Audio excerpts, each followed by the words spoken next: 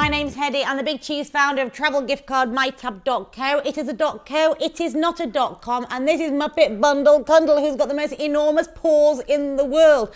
Today we're talking about how to make a resume online with Google Docs. If you've got a resume on Word document, just copy and paste it over. You'll need to format it a bit, so I'll show you how to do that, and you can use that as a template for your own layout. How simple. Okay, so we're basically looking at this one now. We're going to change this over to the untitled document, Heddi's resume/CV, curriculum vitae, it's Latin.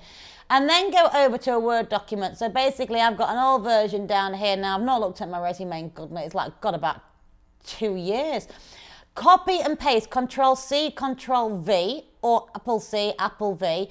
Copy that over and then paste it. It's not going to come out the exact same layout, but then press Control-V and it's now pasted over.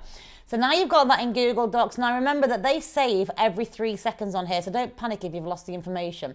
And you're going to end up putting in your address and your contact information, and I'm not going to do all of mine because I can't be bothered doing it now, and you obviously don't need to know what mine is, because if you spam me or you stalk me, I will go nuts. Remember, I do Israeli martial arts and I know things about things.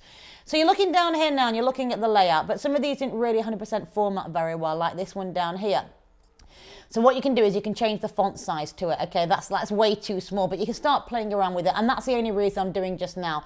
Play around with this, move things around, drag and drop. Maybe you want to change it so it's not 1.5 space size, but you want to make things smaller. That's now got hyperlinks to it. I don't want hyperlinks in there. That's really irritating, so you might have to remove all of these, which just drives me nuts because it shouldn't be down there, but it automatically includes hyperlinks like Marriott hotels, etc. God, I worked there so many years ago when I was such a young spring chicken.